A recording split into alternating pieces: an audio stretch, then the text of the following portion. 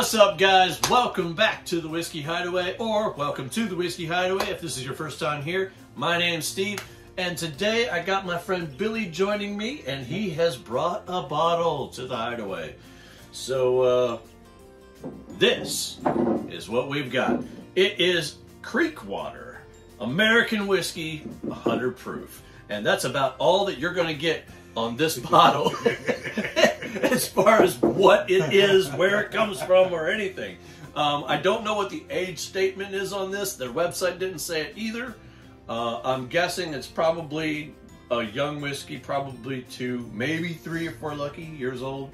But I did find the website. Bring that website up. Let's see that website. Yeah.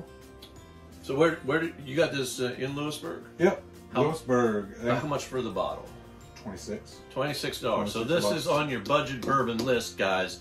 And this, from what I understand, at least from the website, is that this is actually produced in North Carolina, in Durham.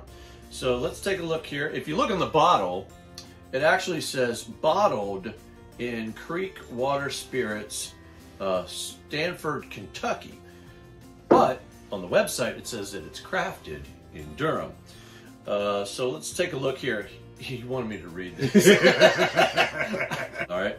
From the mind of the Slumerican founder and global recording artist Yelawolf, with grit and with style. With grit and with style, Creekwater is the brand that gives you no apologies, just great whiskey. Yeah, that's right. No apologies. So if this sucks, they don't care. Just drink it. It's 26 bucks. It's 26 bucks. You know, the chances are 50-50 here. Creekwater 100 proof American whiskey, similar to Canadian and Irish whiskey. Creekwater is carefully crafted in Durham, North Carolina, using a bourbon mash of 21% rye, 4% malt, 75% corn. Aromas of tobacco, maple syrup fill the air, while the deep copper color draws you in. Yeah, it's drawing me in. Looks like iced tea. Featuring a slightly charred front end with spicy hints of cinnamon and traditional oak, followed by short, smooth finish. All right, so that's what they say on the website. I know it's a very simplistic bottle. I mean, it's nothing fancy. I do like the topper, though. This is very interesting. I've seen that on many whiskey bottles. Normally, I see that on like some beer bottles, on like, and on growlers, obviously. So since you brought the bottle, I'm going to let you you pop the cork on this bad boy. Actually, I don't even know how to open it. It was already open. Huh? Just pull up on that. Okay. Ah, gotcha. Whoa, that's a heavy pour. Okay, we're filling the cup up. So let's see what the nose brings.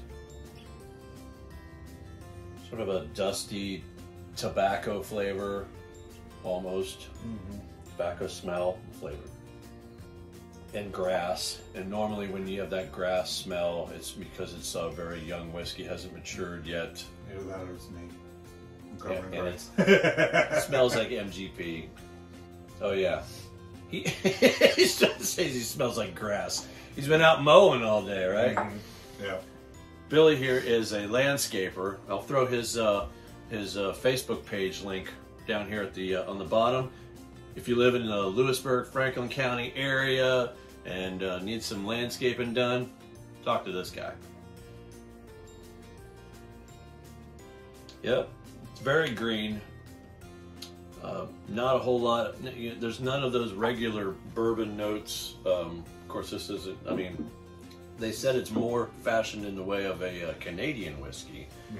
So, yeah, it just doesn't have any. No cherry, no brown sugar. I don't really pick up on any oak. Maybe just a hint, but nothing major. So.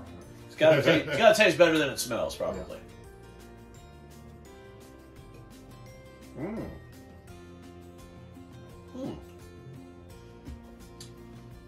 For 100 proof, that is extremely smooth. I do get a little sugary sweetness. A little bit. Not quite like a deep sugar, like a brown sugar or something. Just some sweetness. Mm-hmm. The finish is short. It's pretty much gone already. Yeah.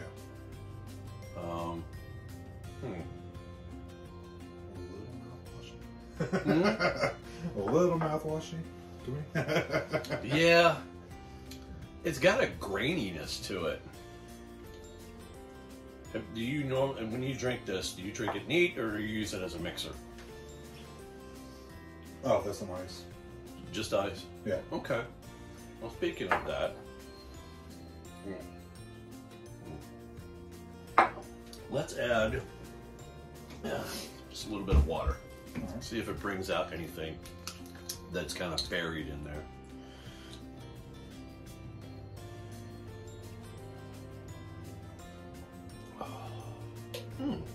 There almost seems to be kind of a plastic note in there. It almost feels like it wasn't aged in a barrel. It was almost in one of those plastic barrels and aged with wood chips or something, you know, because it just doesn't, it's not jumping out at me with anything. When we added the water, it kind of, it made sipping on it more buttery. Okay. You know, the mouthfeel is more buttery. Yeah. Feel of it, yeah. Yeah. I can see that. I guess it separated those oils a bit. Uh-huh. But outside of that, it's just it's an okay whiskey. On a star rating from 1 to 5.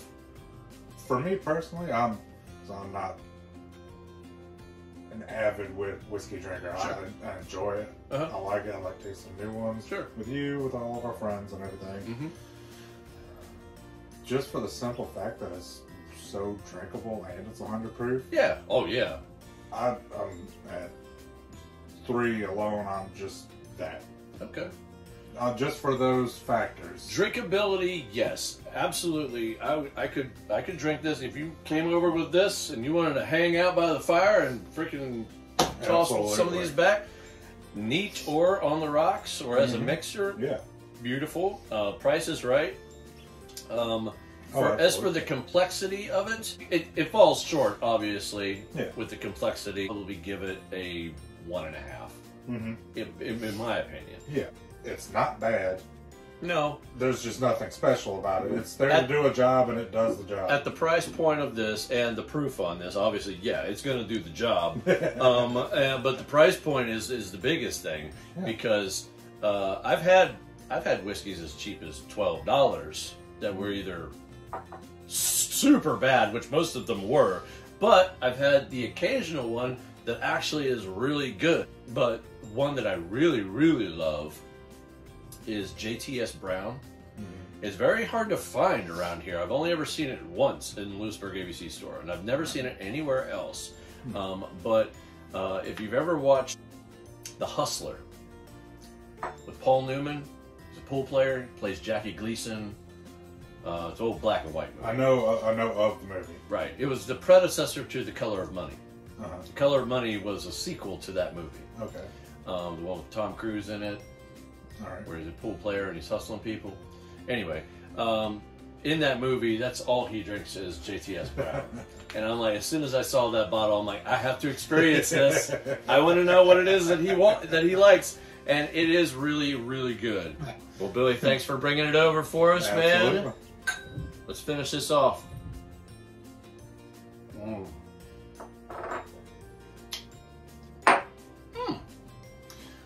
Before, when I was just sipping it, I wasn't getting a whole lot. But when I just did that, I actually got a really good cherry note. Okay. Huh. Massive quantities of this, you'll get something. Don't sip it. Just drink it. Chug it. No. Drink responsibly. All right. Thanks for joining us, guys, and we'll see you in the next video. Bye, guys.